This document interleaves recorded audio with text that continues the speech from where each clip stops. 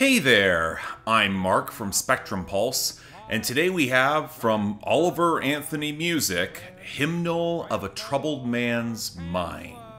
I bet a lot of you did not know that this came out, and I bet a whole bunch more of you are surprised that I'm giving this any attention at all. But then again, my opinions on Oliver Anthony have always been a little more complicated than discourse allowed him to be in the mainstream. I didn't really care for Richmond north of Richmond, go back and see Billboard Breakdown, but having a slightly deeper grounding in that brand of acoustic indie country helped me understand the attempt at pathos a little better. It's less Zach Bryan, maybe more Cold Chaney, even if the execution felt amateurish at best. As I've said before, if a song like that showed up on my list of Patreon song requests, I probably would have vetoed it, because for me it would have felt like punching down. Now since then, Oliver Anthony's story has taken a couple of turns. When conservative media discovered he was less willing to toe their line, he got elbowed out of the picture pretty fast. But there was a groundswell of organic support who have stuck around, and he was able to record this project with Dave Cobb, one of the best producers working in indie country today, and then the album dropped on Easter from out of nowhere. Now I got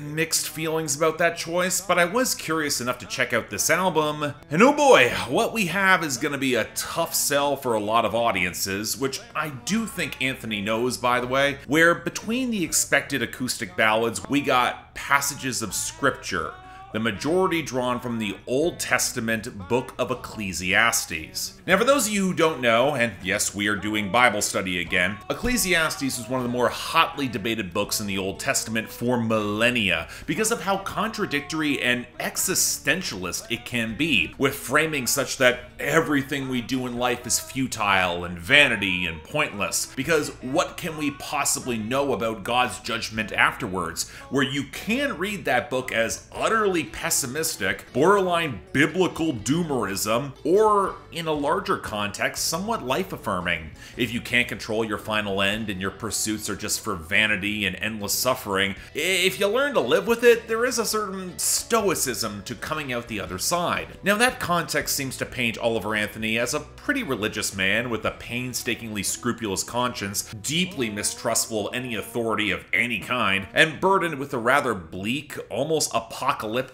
life is suffering worldview as he's tormented by some of his vices and demons. This is a sermon. It's not likely going to be enjoyable so much as a stirring of emotion. So you know what, on a certain level, I get how records like this can be effective, especially if you're of a specific religious background. There's a lot of iconography built up around troubled but stoic men who see the world going to shit around them and letting loose a scream for any kind of answer or release. It's very Maguire of him, religious trappings included. And you know what, for what it's worth, Dave Cobb is giving Oliver Anthony all the space he needs for every spare organic texture to really ring forth. The resonator guitar and any of the touches of fiddle sound impressively good, even if the actual guitar work can feel kinda underwhelming. And for a mix that's this minimal, where the bass and percussion is limited, that's kind of essential that the texture is there. But again, while there's a lot that can be done to clean up the details, Cobb's doing his best. The execution at the core kind of leaves a lot to be desired, and a lot of it comes down to Anthony as a performer.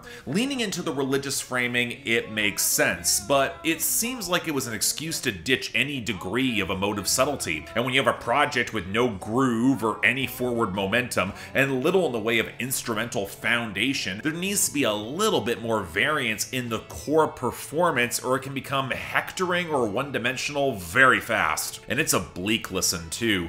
Oliver Anthony seems somewhat aware that his interpretation of scripture and way of living is rather quite dark, and that note of wallowing angst under God, echoing Appalachian decay, is hammered repeatedly, where even if the scripture might take a slightly more positive turn near the end, his writing kinda doesn't, which doesn't really create much of an internal arc or narrative so much as one step forward, two steps back.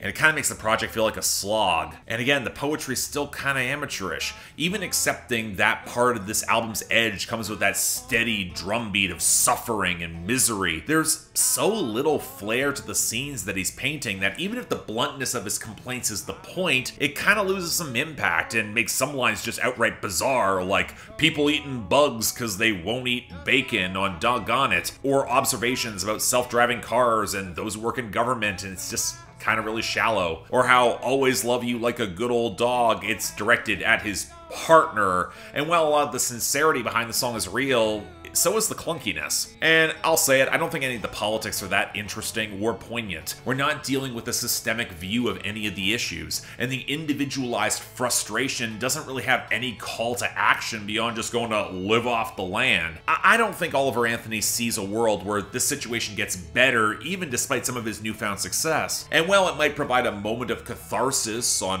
one song, an album full of that message, you're probably going to lose patience, even if on some level you agree with him. It's just too much. So to summarize, look, Oliver Anthony has said a number of times that he feels uncomfortable with mainstream attention, and on this album, he proves exactly why. It's kind of simplistic, it's heavy-handed, it lacks direction, the religious element is extremely pronounced. And even if it is well-produced, when there's so little in the way of tune or groove, it's not gonna get you that far. Now, are there any songs worth hearing? Well, Cobwebs and Cocaine actually has some electric sizzle and stomp to go along with the incredibly dark storytelling. The fiddle solo on I Want to Go Home is nice, and some of the hangdog introspection of Feeling Pretty Good, it was a welcome glimpse of optimism.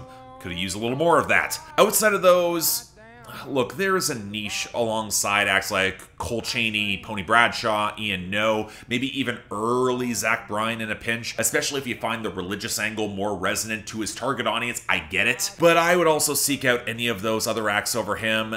I kind of find this really hard to recommend. If you skip it, you're not going to be missing that much. So yeah, thanks a lot for watching. If you want to see more, please be sure to like, share, drop comments, and subscribe.